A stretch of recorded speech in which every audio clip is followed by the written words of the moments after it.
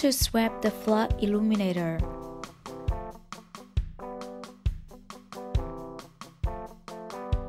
Remove the flood illuminator. Tools and materials used in this video. Add appropriate solder flux. Use the straight wind hot air gun rework station. Adjust the temperature 260 degrees, wind speed 40.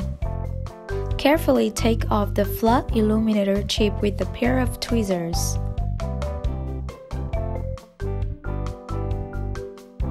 Cool down for 2 to 3 minutes. Clean off the flex cable solder pads with PCB cleaner and cotton balls. Install the flood illuminator. Add appropriate solder flux. Use the straight wind hot air gun rework station.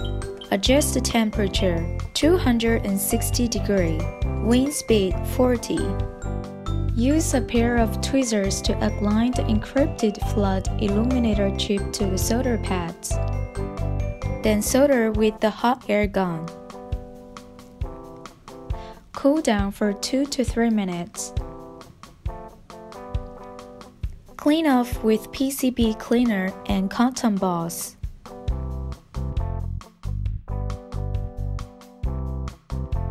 Reball the back of the flood illuminator flex cable.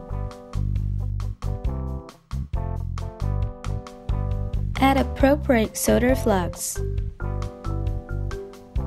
Take some low temperature solder paste with the soldering iron. Reball the solder balls on the back of the flood illuminator.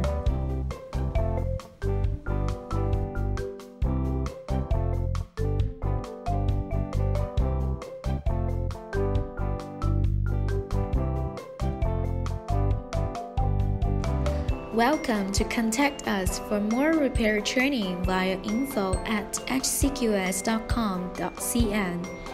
If you are interested in learning more repair skills and methods, we provide courses for iPhone repair training, MacBook repair training, and broken screen refurbished training. Comments and questions are always welcome below.